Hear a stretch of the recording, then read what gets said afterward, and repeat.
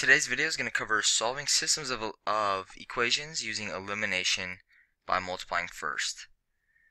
So you can see here in the upper left box we've got a systems problem and it's asking us to solve. So if we're going to solve this system using what we already know, then what we would first do is add or we would subtract the equations to eliminate one of the variables. So let's go ahead and try adding and see what happens. So if we add these two equations together, the number we get for x is 6 plus 2, that is 8x. So x did not eliminate when we added. What about y? 5 plus a positive 3 is also 8. So neither y or x was eliminated when we added the equations together. So we can't add to eliminate. Well, what happens if we subtract? So if we subtract these two, we have 6 minus 2, that's 4x, so x didn't eliminate when we subtracted. 5 minus 3, that is a 2, so y didn't eliminate either. So what's new about these systems is there are no opposites given to us. There are no opposite numbers in front of one of the variables, no opposite coefficients.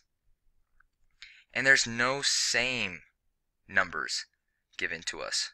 So we cannot add right away or we cannot subtract right away. In fact, what we're going to do today is we're going to use this property that we're very familiar with, multiplication property of equality, and we're going to multiply to create the opposite number or the same number. So if you remember what the multiplication property of equality is, you can multiply an equation by the same number as long as you do it to both sides. So if you look at the systems down here, what can we multiply one of these equations by to either create an opposite number in front of one of the variables or a same number in front of the one of the variables? Well, you can see if we multiply this bottom equation by a 3, then the number that is in front of x will be 3 times 2 will be 6, which is the same number in front of x in the top equation. So let's go ahead and bring this top equation over. We're not doing anything to this. This is unchanged. And let's multiply this bottom equation by 3. So we're going to multiply it there, and then we're going to make sure we multiply it to the other side as well if we're using this property correctly. So we've got 6x plus 9y equals 15. And now that you have multiplied this bottom equation, you can see that the same number is present in front of x. And now we can go ahead and do our second step, which would be to subtract the same numbers. So this is essentially what we're doing today. So let's go ahead and get into a couple of examples. So our step 1 here is going to be to multiply.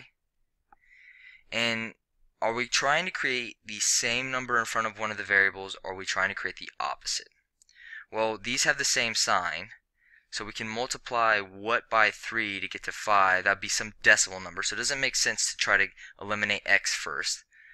These are opposite signs, so if we add them together, they'll add to 0. We just need to get the number in front of y to 4, because positive and negative 4 are opposites.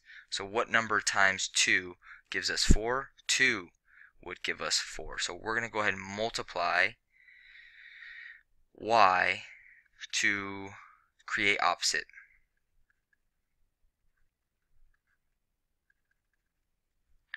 And now we can go ahead and do that. So 2 times 5 is 10, 2 times 2 is 4, and 2 times 16 is 32. And we can go ahead and bring that bottom equation down. So here we have our new systems. How did we get from the original or the given to this new system? Well, we multiplied one of the equations by a 2, so we used MPE.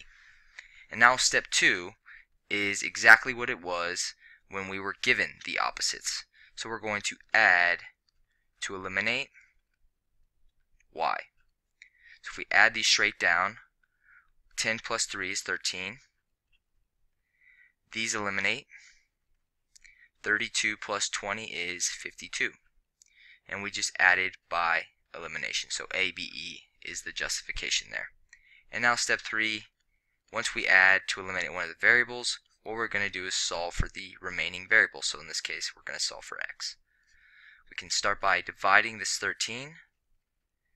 If we're dividing both sides, we're citing the DPE property, and we're left with x equals, those divide to 4. Well, once we find what x is, our last step is to figure out what y is. So we're going to substitute x, and we're going to solve for y.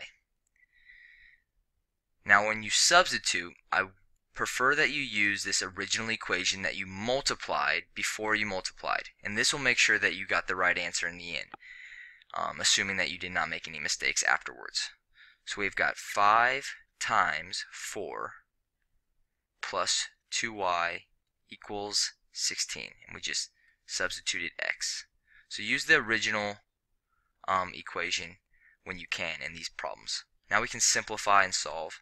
So if we simplify, we've got 20 plus 2y equals 16. And now we can subtract this 20 to both sides. And we're left with 2y equals a negative 4. And we can go ahead and divide. And we get y equals a negative 2. So our answer here is going to be written as a coordinate point where x is 4 and y is negative 2. Here we have the systems, and you can see that there are no opposites or same numbers, so we're going to have to multiply to either create an opposite or the same. Well, in the last example we created an opposite. So in this example, let's see what happens when we create the same number. So what would we have to multiply? Well, it looks like we can either create the same in front of x because 2 is a factor of 8, or we can create the same number in front of y because 7 is a factor of 14. That makes it really easy. So we're going to multiply this bottom equation by, it's easier to multiply by a positive number. So since these are both positives, I'm just going to multiply by positive 4. That'll give us a 8 in front of this x on the bottom equation. So we're going to multiply to create the same number. And when we do that, what we get to is we're going to bring this top equation down. So 8x minus 14y stays the same. And then the bottom equation now becomes 8x plus 14y equals a negative 24. And you can see now we're going to subtract these equations because we've got the same number here. So real quickly, I'm going to give the justification here. We just multiplied one of the equations, so we're going to MPE. So step 2 is to subtract to eliminate x. So we're going to go ahead and subtract. And what we get here is 0, negative 14 minus 14. I'm subtracting from debt, so I'm going further into debt, so negative 28. And a negative 24 minus negative 24, so negative 24 minus 24, those are positive, so that's plus, so that becomes 0. We just added them together, so we're on step 3 now, which is to solve for y. Since we subtracted them, we can write SBE as the justification. Now we're going to solve for y. We can go ahead and divide both sides by negative 28. And we know that 0 divided by anything is 0. So DPE and y equals 0. Now step 4, we can sub y and solve for x. So if we substitute y in, let's go ahead and use this original equation before we multiplied it. We get 2x plus 7 times 0 equals a negative 6. We just substituted y. We can simplify this to 2x equals a negative 6 because these multiply to 0 and 2x plus 0 is just 2x. So we can simplify it, and now we can divide both sides by 2, and we get x equals a negative 3. Now we can write our final answer as a coordinate point, and we get negative 3, 0. So those are the examples today. We went over one example where you created the same number and one that you created the opposite number in. This last example is optional if you feel like you want to go over one more example before you start the problem set. So here we can multiply to create the same or opposites. They have opposite signs already, so let's just create opposites by multiplying by a positive number. Now the number in front of x here is 1. We can create a opposite by multiplying this top equation by 3. Or we can create the opposite in y by multiplying this bottom equation by 2, because negative 5 times 2 would be a negative 10. I'm going to elect to multiply the top equation by 3. So I'm going to multiply for the opposite number. So now our new equation is 3x plus 30y equals 12. And we can bring the other equation down.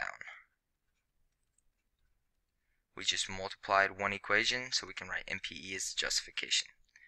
Now step 2, we can go ahead and solve by, or not solve, we can go ahead and add. So we're going to add to eliminate. And we're going to eliminate x. Those eliminate, this becomes 25, and this becomes 25. So that was add by elimination, and now we can solve for y. So we can divide by 25, divide by 25, that's DPE, y equals 1. Now step 4, we can sub y and solve x. So let's use the original equation here. We've got x plus 10 times 1 equals 4. X plus 10 equals 4.